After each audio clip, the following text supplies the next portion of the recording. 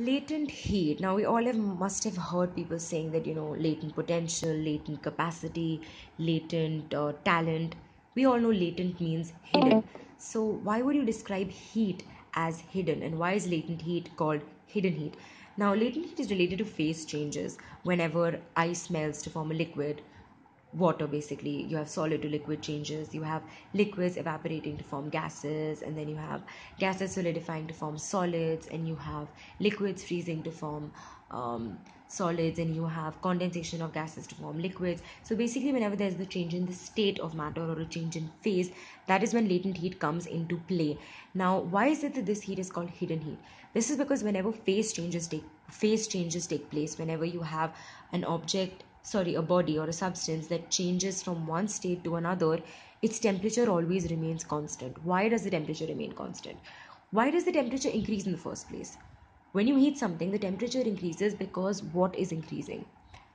You are increasing the kinetic energy, right? And that helps to increase the temperature. But what happens in case of phase change is that all the kinetic energy that you're providing in terms of heat is being used up to make the molecules come closer to each other or spread out.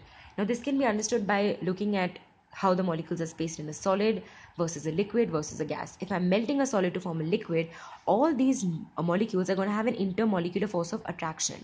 If I'm trying to form a liquid out of it, I need to separate them out, and I need to apply a force that is going to be against, or basically opposite to this intermolecular force of attraction. I have to overcome this. So all the heat that I apply is going to be used up to separate these out against the intermolecular force of attraction.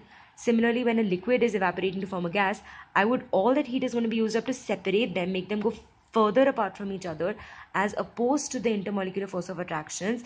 And that is why all the heat is used up in just changing the state of matter and separating the molecules, making them go away from each other or come closer to each other, and not to increase the temperature. That's why it's called latent heat or hidden heat, and that is why phase changes happen at constant temperature.